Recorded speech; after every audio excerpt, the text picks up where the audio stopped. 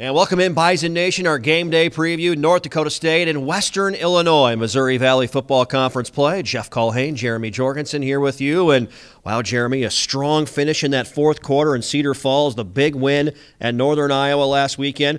Like to flip that around, get going a little bit quicker on Saturday against Western Illinois. Yeah, the Bison have some momentum defensively coming out of the second half, no question. I think teams save things for the Bison, makes it hard to get off to a fast start, but I think this game it really is important to get out in front of Western Illinois and not let them feel like they have a chance. Aaron Steidel, Marquise Bridges talk about that fast start and communicating better on defense. Communication has been an issue for us the past couple games. We've been working on it in practice, more nonverbal signals and stuff like that. Coming into the practice this week, I think our communication has been a lot better in the past 2 weeks. We've learned from our mistakes. We've learned what we're doing wrong.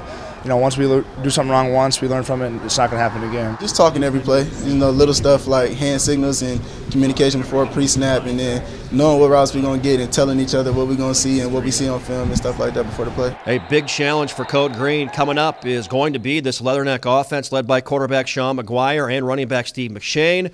And McGuire against Illinois State became the all-time leading passer and leader in passing touchdowns in Leatherneck history. He really makes them go. The passing game very important for Western. Yeah, they have great players on offense. McGuire's great. Their skill positions, a lot of speed in the skill positions. Their offensive line is the one big question mark.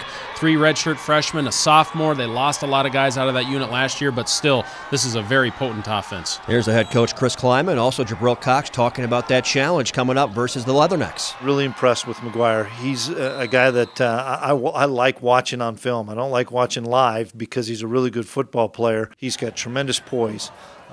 He doesn't get rattled. We're just going to stick to what we do. I know it's going to be harder to try to disguise things because he's been playing us for 3 years straight, so he kind of knows us in our system. So we're just going to have to stick to what we do and just execute. It's a 6 p.m. kick, nighttime kick in Macomb. And the Bison, when they've gone to Western, they've faced some challenges there. Talk about what's important in your mind. Well, I think very much like the Northern Iowa game, put some points up on the board, take the pressure off of the defense, which has their hands full with this Western Illinois offense. Offensively for the Bison, continue to do what they were doing because it worked very well against Northern Iowa, and Western's been giving up some points. Yep, night game again, 6 p.m. Central Time kick as the Bison head to Macomb, Illinois. For Jeremy Jorgensen, I'm Jeff Culhane. Big thanks to Rich Grossman. This has been our game day preview of Western Illinois.